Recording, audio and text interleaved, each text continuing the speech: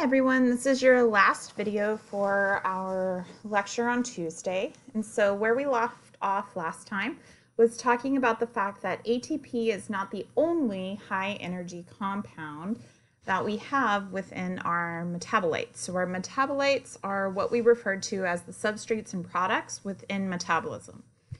So essentially, anything can be referred to as a high energy compound or an energy rich compound as long as they have group transfer potential equal to or greater than ATP. So what group are we transferring? Typically, we are going to be transferring a phosphate group. And low energy compounds would be those that are lower in energy than ATP. So we have three specific compounds that are higher in energy than our ATP. One being phosphoenol pyruvate and the next being 1,3-bis-phosphoglycerate. And so both of these are compounds found in glycolysis. And we'll get to that in a few days, probably Thursday. All right, so here we see creatine phosphate is above ATP. So where does that come into play? Well, creatine phosphate helps provide us energy once we've depleted our ATP reserves within the first few seconds of needing energy. Okay, so typically muscle builders are going to take creatine, and this is what they're using to provide energy for themselves. So when we are exercising, within the first few seconds, we're going to start utilizing all of our ATP, and our ATP reserves get depleted after a few seconds. And once that occurs, our creatine phosphate is going to be utilized until we get to the point where we can start creating energy from our metabolism. So our ATP and our creatine phosphate are kind of our reserve energy supply for once we can start breaking down our other molecules to get energy. Okay, so that kind of, so this goes back to what we talked about with lipid metabolism. Okay, so essentially, the big idea is that the more places that we have to oxidize a carbon, the more energy we get out of that molecule. Okay, so our carbohydrates, we have a bunch of alcohols and not a lot of places for oxidation to occur because we have a lot of alcohols and oxygens already located there. And so the less places we have for oxidation, the lower amount of energy that we can yield from that molecule. And so this is why our carbohydrates get converted for long-term storage to our lipids, because our lipids are highly reduced, meaning that it has a lot of hydrogens on it and places that we can add oxygens to oxidize it. Okay. And so how do we get our ATP? Well, it's through a combination of oxidation reactions. So this is where we're going to utilize that combustion reaction, right? Of our carbohydrate plus oxygen yields CO2, water, and energy. And that energy that we're forming for metabolism is ATP. All right, so energy isn't the only thing that we have to take into account, okay? One of the ways in which we get this energy is through these molecules referred to as activated carriers. And activated carriers carry various things. So the first set that we're going to look at are carriers of electrons, okay? So if they are going to provide electrons, then that means that they can be oxidized and reduced. All right, so what's going to happen is we have two examples of carriers of electrons. The first is NAD+. this is going to be reduced to provide electrons to something else. Okay, so our NAD plus is going to get reduced to NADH, reduced because it gains hydrogens. And the place, this is our NAD plus molecule. So you can see that it has our adenine, our ribose, and our phosphate. Okay, that's our backbone of an AD, adenine diphosphate. Okay, and then it has another ribose with a nicotinamide molecule attached. And the nicotinamide is where we're going to do our oxidation reduction.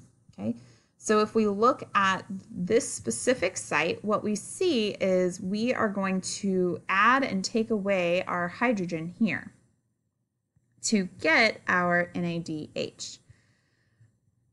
Where we're going to see NADH as a coenzyme is going to be reactions where we are oxidizing fuels. Typically, we're going to take an alcohol and we're going to convert it to a carbonyl.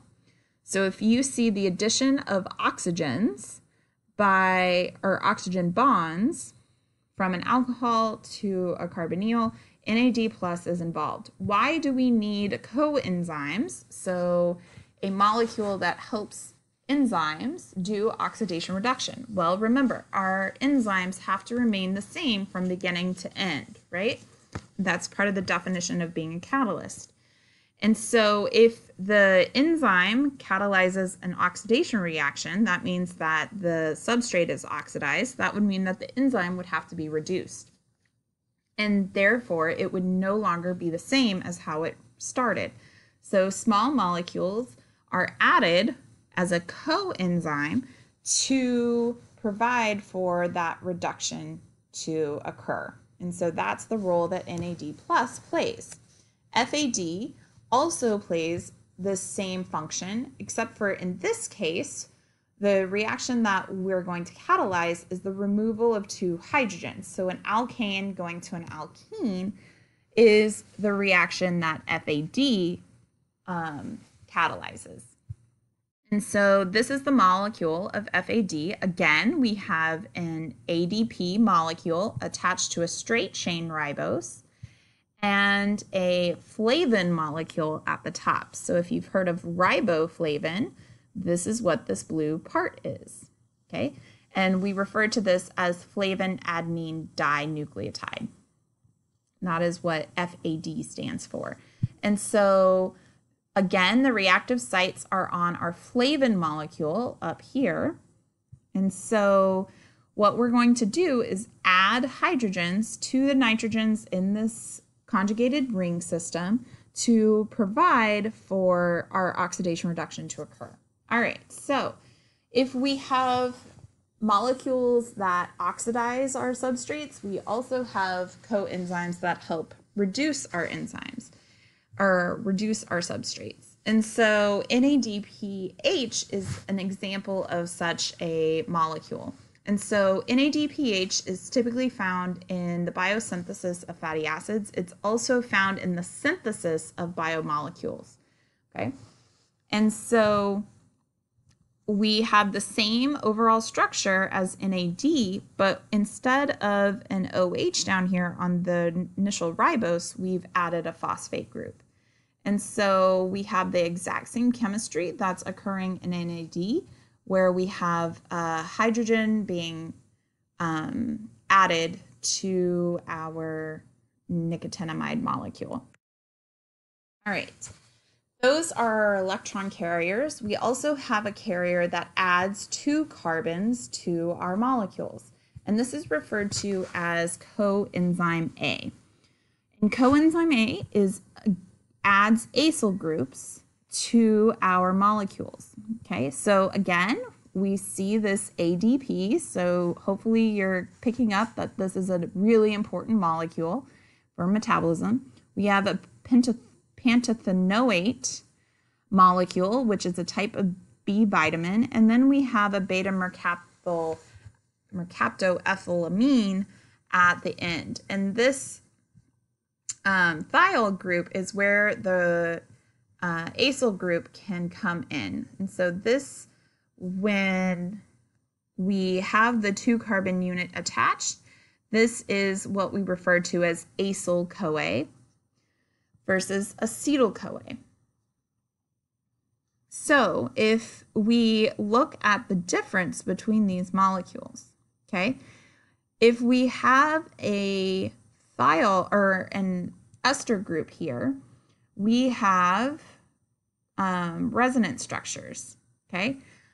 And so this would be more stable, and it wouldn't allow us to break off this